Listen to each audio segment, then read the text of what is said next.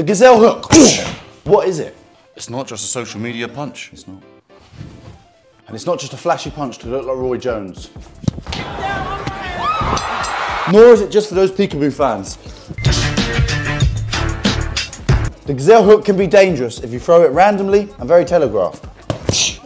But not if you set it up.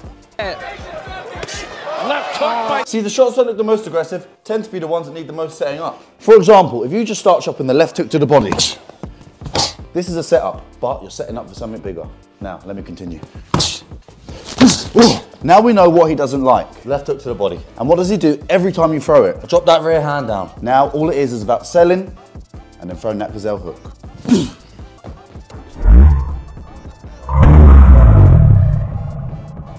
Often punches will just have the same body mechanics. You see, the gazelle hook is just selling one shot, making them buy the other. But don't oversell it.